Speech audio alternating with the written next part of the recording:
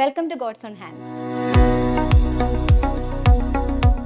ഒരു കുടുംബത്തിലെ ആബാലവൃദ്ധ ജനങ്ങളുടെയും ആരോഗ്യ പ്രശ്നങ്ങൾക്കായി അവർ ആദ്യമായി സമീപിക്കുന്നത് അവരുടെ കുടുംബ സുഹൃത്തായും അല്ലെങ്കിൽ ഒരുപക്ഷെ കുടുംബാംഗമായി തന്നെ കരുതുന്ന ഫാമിലി ഫിസിഷ്യനെ ആയിരിക്കും. ജനറൽ മെഡിസിനിൽ തന്നെ ഫാമിലി മെഡിസിൻ സ്പെഷ്യലൈസേഷൻ തിരഞ്ഞെടുക്കുന്നത് വളരെ ഉത്തരവാദിത്വത്തോടു കൂടിയും വളരെ കമ്മിറ്റ്മെൻറ്റോടു കൂടിയും ചെയ്യേണ്ട ഒരു കാര്യമാണ്. ഒരു കുടുംബത്തിൻ്റെ തന്നെ ഹെൽത്ത് ഇഷ്യൂസിന് പ്രൈമറി പോയിന്റ് ഓഫ് കോണ്ടാക്റ്റായി മാറുക എന്ന് പറയുന്നത് ചെറിയ കാര്യമല്ല. ഇന്ന് നമ്മോടൊപ്പം MD general മെഡിസിനിൽ family മെഡിസിനും diabetic മാനേജ്മെൻറ്റും specialisation നേടിയ Ajman metro medical സെൻ്ററിലെ general physician doctor George Jobin മാവേലിയാണ്. അദ്ദേഹം തൻ്റെ ഔദ്യോഗിക ജീവിതത്തിലെ അനുഭവങ്ങൾ ഗോഡ്സ് ഓൺ ഹാൻഡ്സിലൂടെ നമ്മോടൊപ്പം പങ്കുവയ്ക്കും.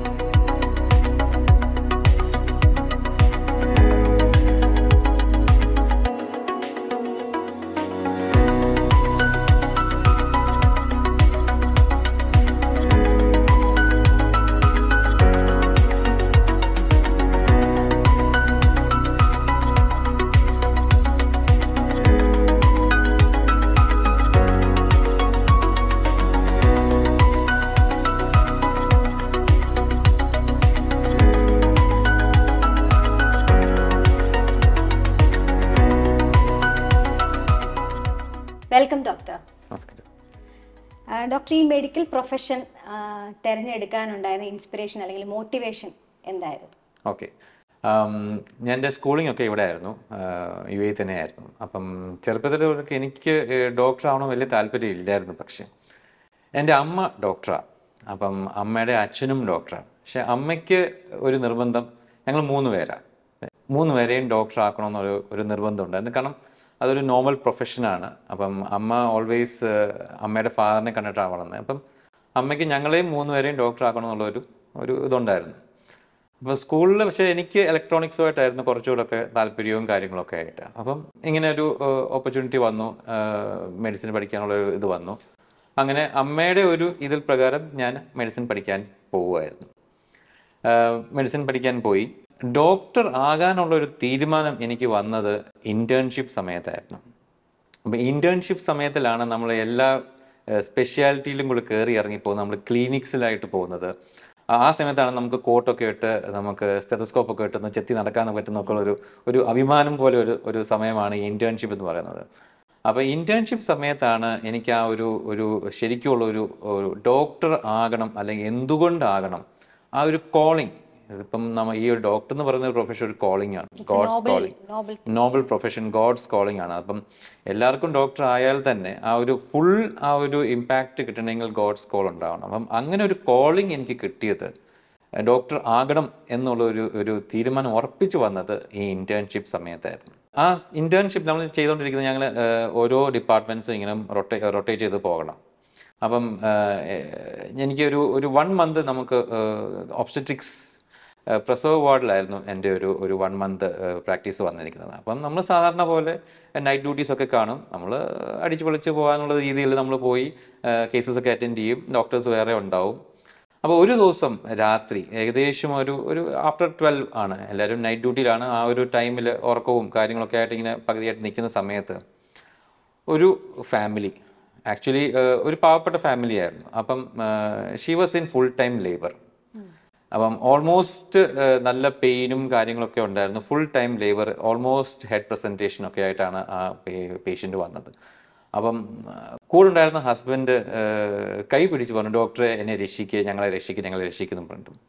അപ്പം നമ്മൾ ആ സമയത്ത് ആ ഒരു രീതിയിൽ നമ്മൾ അത്രയ്ക്ക് ഒരു സീരിയസ് ആയിട്ടുള്ള ഒരു ഇതല്ല, ആ ഒരു പഠിത്തവും ആ ഒരു കളിയും തമാശയൊക്കെ ആയിട്ടായിരുന്നു നമ്മൾ അപ്പോഴും പൊയ്ക്കൊണ്ടിരുന്നത്. പക്ഷേ ആ പേഷ്യൻറ്റിനെ അകത്ത് കയറ്റി. അപ്പം really she was in labour. കിടത്തി ലേബർ ആകുകയും കുഞ്ഞ് ചാടി വരികയും ചെയ്തു. ആ സമയത്ത് നമുക്ക് ഡ്യൂട്ടിയിലുള്ള ഡോക്ടേഴ്സൊക്കെ ആ ഒരു ഓഡ് ടൈം ആയതുകൊണ്ട് ഞങ്ങൾ റെസിഡൻസ് മാത്രമേ ഉള്ളൂ ഇങ്ങനെ ഉറക്കം ഉളച്ച് കൂത്തിയിരിക്കുന്നത്. ഈ ലേബറുമായി കുട്ടി എൻ്റെ കയ്യിലോട്ട് വന്ന് ഞാൻ അങ്ങ് ഷോക്ക്ഡായി. കാരണം I have never experience that. ആ ഒരു എക്സ്പീരിയൻസ് നമുക്ക് ഒരിക്കലും കിട്ടിയിട്ടില്ല. അപ്പം ഡ്യൂട്ടി ഡോക്ടേഴ്സൊക്കെ ഓടി വന്ന്, സിസ്റ്റർമാരൊക്കെ ഓൾറെഡി അവിടെ ഉണ്ട്, എല്ലാവരും ഉണ്ട്. അപ്പം ഡ്യൂട്ടി ഡോക്ടർ പറഞ്ഞു, കുട്ടി കരഞ്ഞോ എന്ന് ചോദിച്ചു. ഞാൻ പറഞ്ഞു കരഞ്ഞില്ല, 2 തട്ട് കൊടുക്കും മോനെ എന്ന് പറഞ്ഞ് ഞാൻ 2 തട്ട് കൊടുക്കുകയും കുട്ടി കരയും. അമ്മയുടെ ആ ഒരു സന്തോഷം, ആ ഒരു ഒരു മൊമെന്റ് ഓഫ് ടൈം നമുക്ക് എത്ര വേർഡ്സിൽ എക്സ്പ്രസ് ചെയ്യാൻ നമുക്ക് പറയാൻ പറ്റത്തില്ല. ദാറ്റ് ഡേ ഞാൻ അന്ന് രാത്രി പോയി ഡ്യൂട്ടിയും കഴിഞ്ഞ് പോയി കഴിഞ്ഞ് ഉറങ്ങാൻ പറ്റിയിട്ടില്ല. അപ്പം അന്ന് ഞാൻ മനസ്സിലാക്കി, ഈ ഡോക്ടർ എന്ന് പറയുന്നത് വെറുതെ ചെത്തി നടക്കാനും അല്ലെങ്കിൽ സ്റ്റെതസ്കോപ്പ് വൈറ്റ് കോട്ട് ഇട്ടുകൊണ്ട് നടക്കാനുള്ള ഒരു റോൾ അല്ല. This is much more than that is A game changer. എൻ്റെ ലൈഫിൽ ഞാൻ ഡോക്ടർ, എൻ്റെ അമ്മ പറഞ്ഞാലും ഡോക്ടർ ആയെങ്കിൽ പോലും എനിക്ക് ഡോക്ടർ ആകാൻ തോന്നിയ ഒരു moment, that was A game changer at that time. അന്ന് രാത്രി ഞാൻ ഉറങ്ങിയില്ല, ഞാൻ കുറേ ആലോചിച്ചു. And I decided, yes, this is my profession. എനിക്ക് ജീവൻ വരിക, മരണം, മരിക്കുക, ഇതൊന്നും നമ്മുടെ കയ്യിലല്ല. പക്ഷേ ആ ഒരു മൊമെന്റ് ഓഫ് ടൈമിൽ ഞാൻ ഉണ്ടായി. God used me at that time. ഇതാണ് ഞാൻ അതിനെപ്പറ്റി ഒന്ന് ആലോചിക്കുന്നത്. കാരണം ആ ഒരു സമയത്ത് ചിലപ്പം ഞാനില്ലായിരുന്നെങ്കിൽ വേറൊരാളായനെ, പക്ഷേ somebody should have been there. ആ സമയത്ത് ഞാനുണ്ടായി, ആ കൊച്ചിനെ തട്ടുകൊടുത്ത് ആ കൊച്ച് കരഞ്ഞ് ആ ഒരു സന്തോഷം അമ്മയിലും കണ്ട്, it was A precious moment of time. ആ ഒരു ഗെയിം ചേഞ്ചറിലാണ് എനിക്ക് ഡോക്ടർ ആണുള്ള ഒരു ഫുൾ ഇതായിട്ട് ഞാൻ മാറിയത്. മെഡിക്കൽ ലൈഫിൽ തുടരണമെന്നും കൂടുതൽ കോൺട്രിബ്യൂഷൻ ആ ഒരു ഫീൽഡിലോട്ട് കൊടുക്കണമെന്നും അപ്പം ഡിസൈഡായി. പിന്നെ ഞാൻ തിരിഞ്ഞു നോക്കിയിട്ടില്ല. പിന്നെ ഞാൻ ഉള്ള ഡ്യൂട്ടീസ് എല്ലാം ചെയ്ത് ഞാൻ പിന്നെ ഇന്റേൺഷിപ്പ് കഴിഞ്ഞ് വലിയൊരു ടെർഷറി ഹോസ്പിറ്റലിൽ കേരളയിലെ നാട്ടിൽ ജോയിൻ ചെയ്തു. അവിടെ വെച്ച് ഞാൻ ഓൾമോസ്റ്റ് ഒരു 4 years ഞാൻ എൻ്റെ ഒരു എക്സ്പീരിയൻസ് ഞാൻ ബിൽഡപ്പ് ചെയ്യുമായിരുന്നു. Then I was so much interested. നമുക്കൊരു പാഷനായിട്ട് മാറി. പിന്നെ ഇതില്ല എന്നുള്ളൊരു, ഇത് എൻ്റെ ജീവിതത്തിൻ്റെ ഒരു ഭാഗമാണ്, ഇതല്ല വേറെ ഒന്നും ഇല്ല എന്നുള്ളൊരു വന്നപ്പോഴത്തേക്ക് V R automatically involve in it. അപ്പോൾ അതിനകത്ത് നമ്മൾ കൂടുതൽ വലിച്ചു കയറി. ഇപ്പം നൈറ്റ് ഡ്യൂട്ടീസ് ആയാലും രാത്രിയൊക്കെ എനിക്ക് ഉറക്കമില്ല. ടെർഷറി ഹോസ്പിറ്റൽ പറയുമ്പോൾ ഒരു 8-9 നിലയുള്ള ഒരു ഹോസ്പിറ്റലായിരുന്നു. താഴോട്ടും മുകളിലോട്ടും സ്റ്റെപ്പ് വഴി. അന്നത്തെ കാലത്തൊക്കെ ലിഫ്റ്റൊക്കെ ഭയങ്കര പഴയ കാലത്ത്, പണ്ടത്തെ കാലത്ത് ലിഫ്റ്റാണ്, ഈ വലിച്ചടയ്ക്കുന്നതൊക്കെ ലിഫ്റ്റാണ്. അപ്പം സ്റ്റെപ്പ് കയറി ഇറങ്ങി നൈറ്റ് ഡ്യൂട്ടീസും ചെയ്ത് എൻ്റെ മാക്സിമം ഞാൻ ഈ പഠിച്ചതൊന്നും അല്ല എൻ്റെ എക്സ്പീരിയൻസ്, നമ്മൾ ഈ പ്രാക്ടിക്കൽ എക്സ്പീരിയൻസ്, ഇന്റേൺഷിപ്പും ഈ 4 വർഷത്തെ നാട്ടിലുള്ള എക്സ്പീരിയൻസിലാണ് എനിക്ക് ഒരു ഫുൾ കോൺഫിഡൻറ്റ് ഡോക്ടറായിട്ട് മാറാൻ പറ്റിയത്. ഇപ്പോൾ ഡോക്ടർ MD ജനറൽ മെഡിസിൻ എടുത്തു, അതിനുശേഷം സ്പെഷ്യാലിറ്റി ആയിട്ട് ഡോക്ടർ ഫാമിലി മെഡിസിനും അതുപോലെ തന്നെ ഡയബറ്റീസ് മാനേജ്മെന്റ്, അതിനെപ്പറ്റി ഒന്ന് വിശദീകരിച്ച് പറയാം. തീർച്ചയായിട്ടും. ഇപ്പം ഫാമിലി മെഡിസിൻ എന്ന് പറഞ്ഞൊരു കോൺസെപ്റ്റ് ഇപ്പം നമ്മുടെ നാട്ടിലായിട്ടില്ല. ബട്ട് ഇൻ ദ വെസ്റ്റേൺ കൺട്രീസിൽ നോക്കുവാണെങ്കിൽ ആദ്യം ഒരു കമ്മ്യൂണിറ്റിയിൽ ഒരു ഫാമിലി മെഡിസിൻ ഡോക്ടർ ഉണ്ടാവും. അപ്പോൾ ഈ ഫാമിലി മെഡിസിൻ എന്ന് പറയുമ്പം ഫ്രം 1 month ഓഫ് ലൈഫ്, ആ കുട്ടി തൊട്ട്, ആ കുഞ്ഞുവാവ് തൊട്ട് പ്രായമുള്ള ആൾക്കാരെ വരെ ആ ഒരു ഡോക്ടറാണ്, ഫാമിലി ഡോക്ടറാണ് നോക്കുന്നത്. ഇതിൻ്റെ ഒരു ഇമ്പോർട്ടൻസ് എന്ന് പറഞ്ഞാൽ ആ ഫാമിലിയുടെ എല്ലാ ഹിസ്റ്ററിയും ആ ഡോക്ടറിന് കാണപ്പാടാണ്. അപ്പോൾ ഇപ്പം കുട്ടിയായാലും അല്ലിപ്പം ഫാമിലിയൽ പ്രോബ്ലംസ് ആയാലും ഫാമിലി ഇഷ്യൂസ് ആയാലും you become part of the family. അതാണ് ഈ ഫാമിലി ഫിസിഷ്യൻ്റെ ഒരു ബ്യൂട്ടി എന്ന് പറയുന്നത്. പല ആൾക്കാർക്ക് പല കാലിബറാണ്. ചിലവർ അഗ്രസീവാണ്. അപ്പം അഗ്രസീവുള്ള ഡോക്ടേഴ്സ്, സർജൻസ്, അങ്ങനത്തെ ഒക്കെ കുറച്ച് എമർജൻസി ഡോക്ടേഴ്സൊക്കെ ആയിട്ട് പോകും. ചില ആൾക്കാർ ഇങ്ങനെ സോഫ്റ്റ് സ്പോക്കൺ ഒക്കെ ആളുകൾ. അപ്പം അങ്ങനെയുള്ള ആൾക്കാർക്ക് ഈ ഫാമിലി ഫിസിഷ്യൻ നല്ലൊരു ഫീൽഡാണ്. You get involve in the family. നമ്മൾ ആ ഫാമിലിയുടെ ഒരു പാർട്ടായിട്ട് മാറുവാണ്. ഇപ്പം കൊച്ചിന് കാത് കുത്തണമെങ്കിൽ പോലും ഡോക്ടറെ ഞങ്ങളൊന്ന് വിളിച്ചിട്ടാണ് പറയുന്നത്. അപ്പം ഡോക്ടർ ഞങ്ങൾ കുത്തിക്കോട്ടെ. അപ്പം ആ ഒരു ഇമോഷണൽ അറ്റാച്ച്മെൻറ്റ്, ഇൻഡിവിജ്വൽ അറ്റാച്ച്മെൻറ്റ് ആ ഫാമിലിയായിട്ട് ഉണ്ടാവുകയാണ്. ഇപ്പം എനിക്കിപ്പം ഒരു 17 years എക്സ്പീരിയൻസ് ഉണ്ട് UAE. അപ്പം ഞാൻ ആദ്യം കണ്ട പിള്ളേർ ഇപ്പം സ്കൂളിലും പഠിച്ചു കഴിഞ്ഞ് എല്ലാം കഴിഞ്ഞ് കല്യാണവും കഴിഞ്ഞ് അവരുടെ പിള്ളേരായിട്ടാണ് ഇപ്പം എൻ്റെ അടുത്ത് വരുന്നത്. അപ്പം നമുക്ക് ആ കിട്ടുന്ന ഒരു സാറ്റിസ്ഫാക്ഷൻ, ഇറ്റ് ഈസ് ഡിഫറെൻറ്റ്. അപ്പോൾ ആ ഒരു ഫാമിലി മെഡിസിനിൽ നമുക്ക് ഈ ഒരു ലവ്, ടെൻഡിങ് കെയർ, അങ്ങനത്തെ ഒരു ഒന്ന് പറയാനായിട്ട് നമുക്ക് ഫാമിലി ഫിസിഷ്യനാണ് കിട്ടുന്നത്. അപ്പം ഐ ഡിസൈഡഡ് യെസ്. അപ്പം MD മെഡിസിൻ കഴിഞ്ഞാലും കുറച്ചുകൂടെ എനിക്കൊന്ന് ഇൻവോൾവ്മെൻറ്റ്, ഒരു ഫാമിലി ആയിട്ടുള്ള ഒരു ഇൻവോൾവ്മെൻറ്റ് കിട്ടണമെങ്കിൽ ഫാമിലി ഫിസിഷ്യനാണ് നല്ലത്.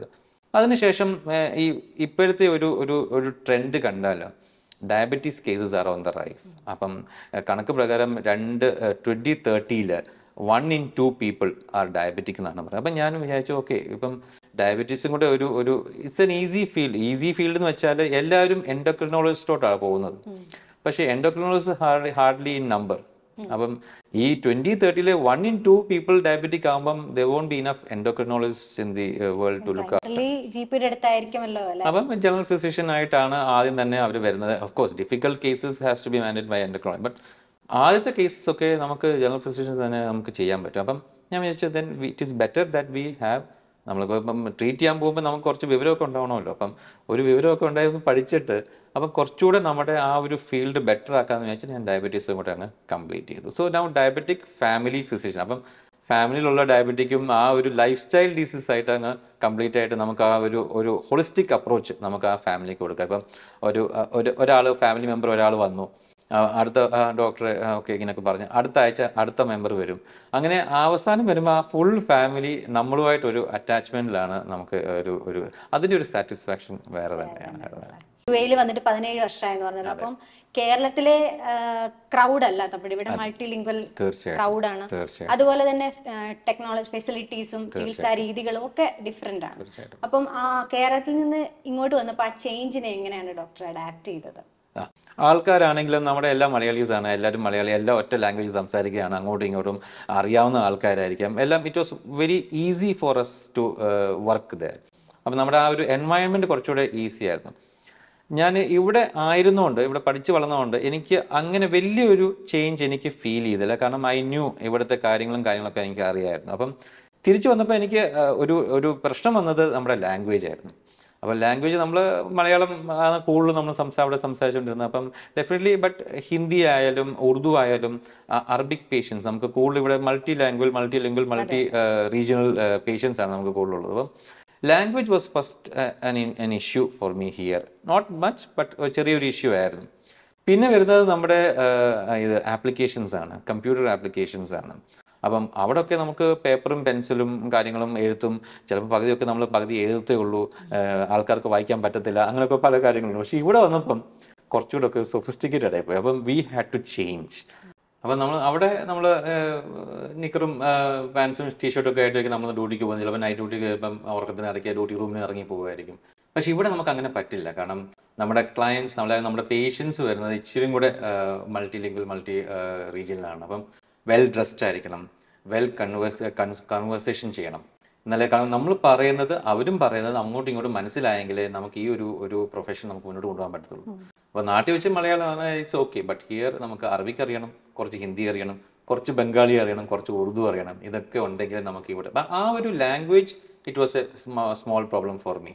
പിന്നെ നമ്മുടെ ഇവിടുത്തെ മെഷീൻസും അവിടുത്തെ ഇവിടുത്തെ ആയിട്ട് വളരെ വ്യത്യാസമാണ്. ഇവിടെയൊക്കെ നമുക്ക് കുറച്ചുകൂടെ ഒരു sophisticated and modern machines including computers, നമുക്ക് data entry, that is A very big thing ഇവിടെ. അപ്പം നമ്മളവിടെ പേപ്പറും പെൻസിലും ചിലപ്പം കുത്തി കുറയ്ക്കത്തേ ഉള്ളൂ, അല്ലെങ്കിൽ പകുതി പ്രിസ്ക്രിപ്ഷൻ പോലും ആർക്കും വായിക്കാൻ പറ്റത്തില്ല. അത് നേരെ ഫാർമസി പോകത്തുള്ളൂ, അവർക്ക് മാത്രമേ വായിക്കാൻ പറ്റൂ. പക്ഷേ ഇവിടെ അങ്ങനെയല്ല. It should be all typed. പേഷ്യൻസിന് പോലും നമുക്ക് അത് മനസ്സിലാക്കി കൊടുക്കണം, പേഷ്യൻസിന് മനസ്സിലാക്കണം, വായിക്കാൻ പറ്റണം. അപ്പം ആ ഒരു change it was A little bit difficult. But അത് ക്രമേണ അതൊക്കെ മാറിക്കോളും. കാരണം എനിക്ക് ഇവിടുത്തെ ഒരു ലൈഫ് സ്റ്റൈൽ നേരത്തെ അറിയാവുന്നതുകൊണ്ട് it was not A big issue. But പുതിയ വരുന്ന ആൾക്കാർക്ക് it will be much problem for this. ഒരു ഡോക്ടറിനെ സംബന്ധിച്ച് മുന്നിലേക്ക് എത്തുന്ന ഓരോ രോഗിയും നമുക്ക് ഓരോ പാഠങ്ങളാണ്. വി ആർ കണ്ടിന്യൂയിങ് അവർ മെഡിക്കൽ എഡ്യൂക്കേഷൻ ത്രൂ ദം. അപ്പം അത് അനുഭവങ്ങളാണ്, അനുഭവ സമ്പത്താണ്, കേസ് സ്റ്റഡീസ് ആണ്. അപ്പം അങ്ങനെ ഡോക്ടറിനുണ്ടായ അനുഭവങ്ങൾ ഞങ്ങളോട് പങ്കുവെക്കാമോ? തീർച്ചയായിട്ടും. ഇപ്പം അടുത്ത ഈ വർഷം തന്നെ ഞങ്ങൾക്ക് വലിയൊരു ഇൻസിഡൻറ്റ് ഇവിടെ ഞങ്ങളുടെ ക്ലിനിക്കിലുണ്ടായി. അപ്പം ഞാനിത് ഷെയർ ചെയ്യുന്നത് കാരണം എനിക്കതിനകത്തൊരു അവസാനം അതിനകത്തൊരു കാര്യം ഒരു മെസ്സേജ് ഉണ്ട്, അതുകൊണ്ട് ഞാനിത് ഷെയർ ചെയ്യുന്നത്. അപ്പം ഒരു പേഷ്യൻ്റ്, ഞങ്ങൾ സാധാരണ രീതിയിൽ ഞങ്ങൾ ഡ്യൂട്ടിക്ക് വന്ന് എല്ലാവരും ക്ലിനിക്കൊക്കെ ഓപ്പൺ ആക്കി ഞങ്ങളിവിടെ 9 മണിയായപ്പോഴത്തേക്ക് ഒരു പേഷ്യൻ്റ് വന്നു. അപ്പോൾ പേഷ്യൻ്റെ മെയിൻ കംപ്ലൈൻറ്റ് വയറുവേദനയായിരുന്നു. വയറുവേദനയും ചെറിയൊരു കിതപ്പ് പോലെ, ഒരു ഡിസ്കംഫോർട്ട് പോലെ പറഞ്ഞു. അപ്പം പുള്ളി പറയുന്നത്, അല്ല എനിക്ക് രാവിലെ തൊട്ടുണ്ട് നൈറ്റിൽ ഇതാണ് കഴിച്ചതിൻ്റെ ഒക്കെ ഒരു ഡിസ്റ്റർബൻസ് ആണെന്നൊക്കെ പറഞ്ഞ് പുള്ളി അവിടെ ഇരുന്ന്. അപ്പം ഞങ്ങളുടെ സിസ്റ്റേഴ്സ്, ഞങ്ങളുടെ ടീമാണ് ഇവിടെ. അതായത് എൻ്റെ ഒരു ബലം എന്ന് പറഞ്ഞാൽ നമ്മളിവിടെ ഒരു സ്ട്രോങ് ടീമാണ്. That is from the director doctor Jamal തൊട്ട് ലാസ്റ്റ് ആൾ വരെ, ഇവിടുത്തെ നോൺ മെഡിക്കൽ സ്റ്റാഫ് തൊട്ടുള്ള ആ ഒരു ടീമിൻ്റെ ഒരു കോപ്പറേഷനും ടീമിൻ്റെ ഒരു വർക്കാണ് എൻ്റെ ഒരു വിജയം ഈ ക്ലിനിക്കിൽ എന്ന് പറയാനായിട്ടുള്ളത്. അപ്പം സിസ്റ്റേഴ്സ് വന്നപ്പോൾ തന്നെ ഡോക്ടർ എന്നെ ഇൻഫോം ചെയ്തു, ഡോക്ടറെ ഇങ്ങനെ ഒരു പേഷ്യൻ്റ് വന്നിട്ടുണ്ട്, കണ്ടിട്ടൊരു സുഖമില്ല, പക്ഷേ പുള്ളി പറയുന്നത് ഏതാണ്ട് കഴിച്ചതിൻ്റെ ഗ്യാസിൻ്റെ ഏതാണ്ട് പ്രശ്നമാണെന്ന് പറഞ്ഞു. അപ്പം ഞാൻ പെട്ടെന്ന് പറഞ്ഞു വി വിൽ നമുക്ക് പെട്ടെന്ന് കാണാം. അപ്പം നോക്കിയപ്പം എനിക്ക് ഒരു പന്തികേട് തോന്നി. നമ്മൾ ഉടനെ തന്നെ ECG അങ്ങ് എടുത്തു. പക്ഷേ ECG turned out to be fine. അപ്പം അതിനകത്ത് വലിയൊരു ചേഞ്ചസോ ഒന്നും കണ്ടില്ല. അപ്പം വിചാരിച്ചു ഓക്കെ ചിലപ്പോൾ എന്തെങ്കിലും കഴിച്ചതിൻ്റെ ഒക്കെ ആയിരിക്കാം. നമ്മൾ ജസ്റ്റ് പുള്ളിക്ക് വയറുവേദനയാണ് കൂടുതലായിട്ട് പറയുന്നത്, പിന്നെ ശ്വാസം കിട്ടാത്ത ഒരു ഒരു ഒരു വിമിഷ്ടം പോലെ. അപ്പോൾ നമ്മൾ ഓക്കെ ഇഞ്ചക്ഷൻസ് കൊടുക്കാമെന്ന് വെക്കണം, അത്രയും വേദന ഉണ്ടായിരുന്നു, നമ്മൾ ഇഞ്ചക്ഷൻസ് കൊടുക്കാമെന്ന് പറഞ്ഞ് അങ്ങോട്ട് കിടത്തുകയും പേഷ്യൻ്റ് അങ്ങ് പോയി. പേഷ്യൻ്റ് ബ്രീതിങ്ങും ഇല്ല, പൾസും ഇല്ല. So it was an emergency crisis. അപ്പം പേഷ്യൻ്റ് നടന്നു വന്നു, വേറെ വയറുവേദനയായിട്ടാണ് പറഞ്ഞത്. പക്ഷേ immediately in front of our eyes പൾസും ഇല്ല, ബ്രീതിങ്ങും ഇല്ല, ഒന്നും ഇല്ലാതായിപ്പോയി. നമ്മൾ ഇമ്മീഡിയറ്റ്ലി കംപ്ലീറ്റ് CPR സ്റ്റാർട്ട് ചെയ്തു. നമ്മൾ കോഡ് ബ്ലൂ വിളിച്ചു, സിസ്റ്റേഴ്സ് എല്ലാം വന്നു, മറ്റ് ഡോക്ടേഴ്സ് എല്ലാം വന്നു. അറിയാൻ പറ്റാത്ത ആൾക്കാർക്ക് എനിക്കൊന്നും പറയാനുള്ളത്, നമുക്ക് 4 minutes ആണ് നമ്മുടെ ബ്രെയിനിനോട്ടുള്ള സർക്കുലേഷൻ കട്ടായാൽ തിരിച്ച് റിവൈവ് ചെയ്യാനുള്ള ടൈം. വിത്തിൻ 4 minutes നമ്മളത് റിവൈവ് ചെയ്തില്ലെങ്കിൽ പേഷ്യൻ്റ് പിന്നെ മുന്നോട്ടുള്ള പ്രോഗ്നോസിസ് നമുക്കൊന്നും പറയാൻ പറ്റത്തില്ല. അപ്പം നമ്മൾക്ക് ഇങ്ങനെ ഒരു ക്ലിനിക് സെറ്റപ്പിൽ നമുക്ക് ഹോസ്പിറ്റലാണെങ്കിൽ they will be able to manage even more, കാരണം അങ്ങനത്തേക്കും എക്യുപ്മെന്റ്സ് ഒക്കെ ഉണ്ടാവും. പക്ഷെ നമ്മുടെ ഒരു സ്മോൾ സെറ്റപ്പ് ക്ലിനിക്കിൽ നമുക്ക് ചെയ്യാൻ പറ്റുന്ന എല്ലാം നമ്മൾ തുടങ്ങി. We started CPR, external compressions, injection, ഇതിന് കൊടുക്കുന്ന ഇഞ്ചക്ഷൻസ് എല്ലാം നമ്മുടെ കയ്യിൽ ദൈവം ഭാഗ്യം കൊണ്ട് നമുക്ക് എല്ലാം ഇത് ഉണ്ടായിരുന്നു. We were all stoked up. ഇതെല്ലാം കൊടുത്ത് നമ്മുടെ സിസ്റ്റേഴ്സ് ആയാലും നമ്മുടെ ഡോക്ടേഴ്സ് ആയാലും എല്ലാം റണ്ണിങ്, നമ്മുടെ ഡയറക്ടർ ആയാലും അഡ്മിൻ ആയാലും ദേ immediately activated the emergency response, ആംബുലൻസിനെ വിളിച്ചു, എല്ലാം ചെയ്തു. Within 10 minutes the service arrived here. അപ്പം നമ്മുടെ കയ്യിൽ 10 minutes ഉണ്ടായിരുന്നു. So we were managing 10 minutes. അവിടെ പിന്നെ ആംബുലൻസ് സർവീസ് വന്ന് still patient no breathing, no pulse, nothing. നമ്മളെല്ലാം വിചാരിച്ചത് മിക്കവാറും പേഷ്യൻ്റ് ബാഡ് ആയിട്ടാണ് പോകുന്നത് നമ്മളെല്ലാം വിചാരിച്ചിട്ടുണ്ട്. അപ്പം എമർജൻസി സർവീസ് വന്നു, അവർ ദേ പിക്ഡ് അപ്പ്, അവരുടെ ആർട്ടിഫിഷ്യൽ എക്യുപ്മെന്റ്സ് എല്ലാം, കംപ്രസ് ചെയ്യാനുള്ള എക്യുപ്മെന്റ്സ് എല്ലായിട്ട് വന്ന് റെഡി ആയിട്ട് വന്നു. പേഷ്യന്റിനെ ഷിഫ്റ്റ് ചെയ്തു. ഇങ്ങനെയുള്ള കേസസ് നമ്മുടെ ആരെങ്കിലും കൂടെ പോകണം ടിൽ ദി ഹോസ്പിറ്റൽ, അവിടെ ഹാൻഡ് ഓവർ കൊടുക്കാനായിട്ട്. അപ്പം ഞങ്ങൾ 2 സിസ്റ്റേഴ്സ് പോയി അവിടെ ഹാൻഡ് ഓവർ ചെയ്ത് കൊടുത്തു. ഈ സമയത്തൊന്നും പേഷ്യന്റ് ബ്രീതിങ്ങും അല്ല, പൾസും ഇല്ല. അവിടെ ഹാൻഡ് ഓവർ ചെയ്ത് കൊടുത്തു. അവിടുത്തെ ഡോക്ടേഴ്സ് എല്ലാം ടേക്ക് ഓവർ ചെയ്തു. അവിടെ പിന്നെ അവിടുത്തെ സ്റ്റാർട്ട് ചെയ്തു. ഞങ്ങളുടെ സിസ്റ്റേഴ്സ് തിരിച്ചു പോന്നു. അപ്പം ഞങ്ങളുടെ സിസ്റ്റേഴ്സ് പറഞ്ഞു ചാൻസ് ഇല്ല, ചിലപ്പം രക്ഷപ്പെടുത്തില്ല എന്ന് പറഞ്ഞു. ഞങ്ങളുടെ സിസ്റ്റേഴ്സ് അതും കൊണ്ട് ഞങ്ങളിങ്ങനെ പോന്നു. ഞങ്ങൾക്ക് ഭയങ്കര വിഷമമായി പോയി, കാരണം നമ്മൾ എത്രയും ചെയ്തിട്ട് നമ്മൾ നടന്നു വന്നൊരു പേഷ്യന്റിനെ ഞങ്ങൾക്ക് ഒന്നും ചെയ്യാൻ പറ്റിയില്ല എന്നുള്ളൊരു ഞങ്ങൾക്ക് ഭയങ്കര ഒരു വിഷമം, ഒരു ഡിമോറലൈസേഷൻ ആയിപ്പോയി. ഇപ്പോൾ സിസ്റ്റേഴ്സ് ആയാലും ഭയങ്കരമായിട്ട് അങ്ങ് വിഷമിച്ചു പോയി. പിന്നെ ഞങ്ങൾ എല്ലാ ദിവസവും അതിനെപ്പറ്റി ഡിസ്കസ് ചെയ്യും, നമ്മൾ പ്രാർത്ഥിക്കുകയും എവരിബഡി വാസ് ഇൻ പ്രയർ. കാരണം അറിയാമത്ത ഒരാളാണ്, പുള്ളിക്ക് കൊണ്ട് കുടുംബവും പിള്ളേരും ഒക്കെ ആയിട്ട് ചിലപ്പോൾ നോക്കിയിരിക്കുന്നുണ്ടാവും. So it was A emotional ഒരു ഫോൾ ആയിരുന്നു നമുക്ക് എല്ലാവർക്കും. ഡെയിലി ഞങ്ങൾ പ്രാർത്ഥിക്കുകയും ഒക്കെ ഞങ്ങൾ ഡിസ്കസ് ചെയ്യുകയൊക്കെ ചെയ്യായിരുന്നു. 3 months കഴിഞ്ഞപ്പോൾ ഞങ്ങൾ ഇതേപോലെ ഇങ്ങനെ ഡ്യൂട്ടിക്ക് വന്നു. നമ്മൾ പേഷ്യൻ്റ് നോക്കി, ഒരു ആൾ വന്നു. ഇങ്ങനെ ആ കോവിഡ് സമയത്തൊക്കെ ആയിരുന്നു, അപ്പം മാസ്ക് എല്ലാവരും ഇടണമായിരുന്നു. സോ ഈ ഒരു ആള് എൻ്റെ ക്ലിനിക്കിൽ വന്നു, ചേംബറിൽ വന്നു.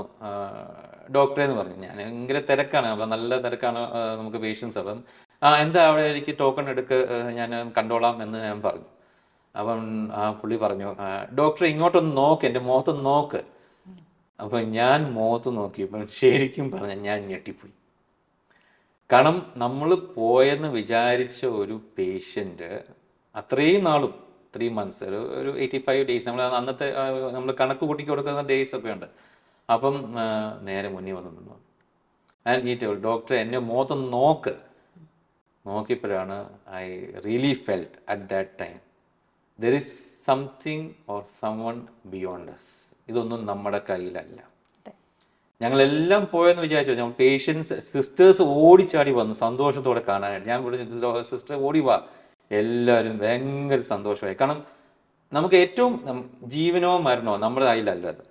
ബട്ട് നമ്മൾ അത്രയും ചെയ്തിട്ടും നമുക്കൊരു ഫലം കിട്ടിയില്ലല്ലോ എന്നുള്ള വിഷമം നമുക്ക് എപ്പോഴും ആ സമയം വരെ നമുക്കുണ്ടായിരുന്നു. ഞാൻ ആദ്യമേ പറഞ്ഞ പോലെ 4 minutes ആണ്. ആ 4 minute നമ്മൾ ചെയ്ത് റിവൈവ് ചെയ്തില്ലെങ്കിൽ it is very impossible. It was really A miracle that. നമുക്ക് ഭയങ്കര സന്തോഷം. ഞങ്ങൾ പിന്നെ ഫോട്ടോ ഒക്കെ എടുത്ത് എല്ലാവരെയും കണ്ടൊക്കെയാണ്. അപ്പോൾ ആ ഒരു എക്സ്പീരിയൻസ് എനിക്ക് ജീവിതത്തിൽ മറക്കാൻ പറ്റില്ല. ആ പേഷ്യന്റ് ചിലപ്പോൾ ഇത് കാണുവാണെങ്കിൽ തന്നെ പേഷ്യന്റ് തന്നെ വിചാരിക്കുന്നു ആ ഒരു എക്സ്പീരിയൻസ്. പിന്നെ പുള്ളിക്ക് പക്ഷെ ഒന്നും അറിയത്തില്ലായിരുന്നു. ഡോക്ടറെ അത് കഴിഞ്ഞിട്ടാണ് ഞങ്ങളെ അടുത്ത് വന്നപ്പോൾ സംസാരിച്ചപ്പോഴാണ് ഇങ്ങനെയൊക്കെ സംഭവിച്ചു, ഇങ്ങനെയൊക്കെ ആയി, ഇങ്ങനെ ഇവിടുന്ന് കൊണ്ടുപോയി. പുള്ളിക്ക് ഓർമ്മയുള്ളത് ഇവിടെ ആ ബെഡിലോട്ട് കിടന്നതാണ് ഓർമ്മ. പിന്നെ നോക്കുന്നത് ഹോസ്പിറ്റലിൽ ബെഡിൽ കിടക്കുന്നതാണ് ആ ഒരു ഓർമ്മ. അപ്പം നമ്മൾ ഗ്യാപ്പൊക്കെ ഫീൽ ചെയ്യുമ്പോൾ പുള്ളിക്കും ഭയങ്കര സന്തോഷമായി. അപ്പോൾ ഇങ്ങനത്തെ കുറച്ച് എക്സ്പീരിയൻസ് ആണ് നമ്മൾ കുറച്ചുകൂടെ ഈ ഫീൽഡിൽ നമുക്ക് കുറച്ചുകൂടെ ഒരു കോളിംഗ് കിട്ടിയിട്ട് നമുക്ക് കുറച്ചുകൂടെ ഇതിനകത്ത് ഇൻവോൾവ് ആവാൻ പറ്റുന്നത്. ഇത് ഞങ്ങൾക്കായാലും ഞങ്ങളുടെ സിസ്റ്റേഴ്സിനായാലും ഞങ്ങളുടെ സ്റ്റാഫ് മെട്രോ മെഡിക്കൽ സെന്ററിന് ഈ ഒരു ഇൻസിഡന്റ് നമുക്ക് ഒരിക്കലും മറക്കാനാവില്ല. ഡോക്ടറിന്റെ ഈ എക്സ്പീരിയൻസസ് ഒക്കെ കേൾക്കുമ്പോൾ തന്നെ നമുക്കറിയാം ഗോഡ്സ് ഓൺ ഹാൻഡ്സ് ഡോക്ടറിനെ പോലെയുള്ള ഡോക്ടേഴ്സ് തന്നെയാണ്. അപ്പോൾ ആ ഒരു കൺസെപ്റ്റിനെ ഡോക്ടർ എങ്ങനെയാണ് വിലയിരുത്തുന്നത്? തീർച്ചയായിട്ടും. ഇപ്പം ഞാനിപ്പം 2 ഇൻസിഡൻസ് പറഞ്ഞത് എനിക്ക് ജീവിതത്തിൽ മറക്കാൻ പറ്റുന്നത്. ഒരെണ്ണം എൻ്റെ ലൈഫ് ചേഞ്ചർ, ഗെയിം ചേഞ്ചർ ആയിരുന്നു. അപ്പം ആ സമയത്ത് എനിക്ക് അവിടെ ഉണ്ടാകാൻ പറ്റി, ദൈവം എന്നിൽ കൂടെ പ്രവർത്തിച്ചു എന്ന് എനിക്ക് പറയാൻ പറ്റും. എൻ്റെ മിടുക്കോ അല്ല എൻ്റെ ഒന്നുമല്ല. ഞാൻ പറഞ്ഞല്ലോ, ഞാൻ അതുവരെ ആടിയും പാടിയും ചാടി നിൽക്കുന്ന കോട്ട് വെട്ടുകൊണ്ട് നടക്കുന്ന ചെത്തി നടക്കുന്ന ഒരു പയ്യനായിരുന്നു. അപ്പം അത് വന്നതോടെ ദൈവം എന്നിൽ കൂടെ പ്രവർത്തിച്ചു. ആ ഒരു കൈത്താങ്ങ് കൊടുത്ത് ആ കൊച്ചിനെ എടുത്ത് കൊച്ചിനെ 2 തട്ടും കൊടുത്ത് കരയിപ്പിച്ചത് ഞാനല്ല, ദൈവമാണ്. അങ്ങനെ വിശ്വസിക്കുന്ന ഒരാളാണ്. എസ്പെഷ്യലി ഞാനിപ്പം പറഞ്ഞ ലാസ്റ്റ് ഇൻസിഡൻറ്റും നമ്മൾ ചെയ്യാനുള്ളതെല്ലാം ചെയ്തു. നമ്മൾ വലിയ ആൾക്കാരൊന്നുമല്ല. God is working through us, V are only tools. നമ്മൾ ജസ്റ്റ് ഉപകരണങ്ങളാണ്. അപ്പം ആ ചെയ്യാനുള്ളത് നമ്മളെല്ലാം ചെയ്തു. എന്നിട്ട് ദൈവത്തിന് നമ്മൾ വിട്ടുകൊടുക്കുക. ദൈവമാണ് തീരുമാനിക്കുന്ന ജീവൻ മരണം, അത് നമ്മുടെ കയ്യിലല്ല. പക്ഷെ എന്ന് വെച്ച് നമ്മൾ ചുമ്മാ ഇരുന്നിട്ട് കാര്യമില്ല. നമ്മൾ ചെയ്യാനുള്ളതെല്ലാം ചെയ്യണം. അപ്പം ആൾക്കാർ എൻ്റെ അടുത്ത് വരുമ്പോൾ പറയും, ഓ ഖുദാ ദേഖേഗാ, അല്ലെങ്കിൽ ദൈവം നോക്കിക്കോളും. യെസ്, ദൈവം നോക്കിക്കോളും. പക്ഷെ നമ്മൾ ചെയ്യാനുള്ള കാര്യങ്ങൾ ചെയ്യാതെ we have to do our part. അപ്പം ഇന്നലെ ദൈവം നമ്മൾ കൂടെ പ്രവർത്തിച്ച്, ഞാൻ ഒരു ദൈവം ഉണ്ടെന്നുള്ള ഒരു വിശ്വാസം തന്നെയാണ്. എല്ലാ ദിവസവും രാവിലെ പിള്ളേരുടെ കൂടെ പ്രാർത്ഥിച്ചിട്ടേ നമ്മൾ ഒരു ദിവസം തുടങ്ങുകയുള്ളൂ. അപ്പം അതിൻ്റെയൊക്കെ തീർച്ചയായിട്ടും ബലം നമുക്ക് കിട്ടും. ഈവൻ നമ്മുടെ സിസ്റ്റേഴ്സ് ആയാലും എല്ലാവരും നമുക്ക് നല്ലൊരു ടീമാണ്. അതാണ് എൻ്റെ ഒരു വലിയ വിജയം ഇവിടെ ഈ ക്ലിനിക് എന്ന് പറയുന്നത്. അപ്പം എന്ത് കാര്യങ്ങളായാലും ആ ഒരു ടീം സപ്പോർട്ട് നമുക്കുണ്ട്, നമ്മൾ ഒറ്റയ്ക്കല്ല. അപ്പം ആ ഒരു ടീം സപ്പോർട്ടും പിന്നെ ഈ ഒരു ദൈവകൃപയും അൺസീൻ ഗ്രേസ് ഓഫ് ഗോഡ് ഉണ്ടെങ്കിൽ എനിബഡി, ഞാൻ തന്നെയല്ല ഏത് ഡോക്ടറിനായാലും നല്ലൊരു പ്രവർത്തിക്കാൻ പറ്റും. ഇപ്പം ടെക്നോളജിക്കൽ ഡെവലപ്മെന്റിന്റെ കാലമാണല്ലോ. അപ്പം ഒരുപാട് ടെക്നോളജിക്കൽ ഡെവലപ്മെന്റ് മെഡിക്കൽ ഫീൽഡിലും ഉണ്ടായിട്ടുണ്ട്. അപ്പോൾ അതിനെ ഡോക്ടർ എങ്ങനെയാണ് വിലയിരുത്തുന്നത്? തീർച്ചയായിട്ടും. ഇപ്പം മെഡിക്കൽ ഡെവലപ്മെന്റ് എന്ന് പറയുന്നത്, ഇപ്പം ഞങ്ങൾ ഫാമിലി ഫിസിഷ്യൻ്റെ ഒരു രീതിയിൽ വരുമ്പം നമുക്ക് അത്രയും മെഷീൻസ് യൂസ് ചെയ്യുന്നില്ലെങ്കിൽ പോലും ഡെഫിനറ്റ്ലി നമുക്ക് ഇപ്പോഴത്തെ ടെക്നോളജി കുറേ ഹെൽപ്ഫുൾ ആയതുകൊണ്ട്, ഇപ്പം ഡോക്യുമെന്റേഷൻ ആയാലും, ഇപ്പം ഒരു പേഷ്യൻ്റെ ഒരു ഹിസ്റ്ററി വേണമെങ്കിൽ everything is in the computer, the whole data. അപ്പോൾ ഒറ്റ ക്ലിക്കിൽ നമുക്ക് ഫുൾ ഹിസ്റ്ററി നമുക്ക് കിട്ടും എന്ന് പറയുന്ന പോലെ. ഇപ്പം ഫോൺ, സോഷ്യൽ വാട്സപ്പ് അങ്ങനത്തെ കാര്യങ്ങളൊക്കെ സോഷ്യൽ മീഡിയയിൽ communication has become more and more easier. പണ്ടത്തെ കാലത്ത് നമുക്കൊരു ലാൻഡ് ലൈൻ ഉണ്ട്, വിളിച്ചാൽ ചിലപ്പോൾ അങ്ങനത്തുണ്ടെങ്കിൽ അടിച്ചാൽ എടുക്കും എന്നുള്ള രീതിയിൽ ഒരു ഉറപ്പുമില്ല. പക്ഷേ ഇപ്പം നമുക്ക് അങ്ങനെയല്ല, V are more close and communication has become much better. അപ്പം അതൊരു അഡ്വാൻറ്റേജ് തന്നെയാണ്. അതിൻ്റെ ഒരു ബാഡ് സൈഡും ഉണ്ട്. പേഷ്യൻസ് വിളിച്ചാൽ ഡോക്ടർ അറ്റത്തുണ്ടാകണം, ഇല്ലെങ്കിൽ കംപ്ലൈൻ്റ് ആണ്. ഡോക്ടറെ ഞാൻ വിളിച്ചിട്ട് എടുത്തില്ല, ഡോക്ടറെ ഞാൻ വിളിച്ചിട്ട് മെസ്സേജ് റിപ്ലൈ ചെയ്തില്ല. So that is both sides, good side and bad side. അപ്പം വി ഹാവ് ടു മാനേജ്. നമുക്ക് രണ്ടും മാനേജ് ചെയ്ത് പോയാലേ പറ്റുള്ളൂ. ഇപ്പം മെഷീൻസിൻ്റെ ആയാലും ടെസ്റ്റുകളാണ്. പണ്ടത്തെ കാലത്ത് ഡോക്ടേഴ്സ് ടെസ്റ്റുകളൊന്നും എഴുതത്തില്ല, കാരണം മെഷീൻസ് ഒന്നും ഇല്ല. അപ്പം ഒരു ക്ലിനിക്കൽ എക്സ്പീരിയൻസ് വെച്ചിട്ടാണ് നമുക്ക് ചെയ്യുന്നത്. ഇപ്പോഴും ഡോക്ടേഴ്സ് ക്ലിനിക്കൽ എക്സ്പീരിയൻസ് വെച്ചിട്ടാണ് ഓരോ കാര്യങ്ങളും ഡയഗ്നോസ് ചെയ്ത്, പിന്നെ ആ ഡയഗ്നോസിസിനെ ഒന്ന് കൺഫേം ചെയ്യാൻ വേണ്ടിയിട്ടാണ് നമ്മൾ ടെസ്റ്റുകൾ ചെയ്യുന്നത്.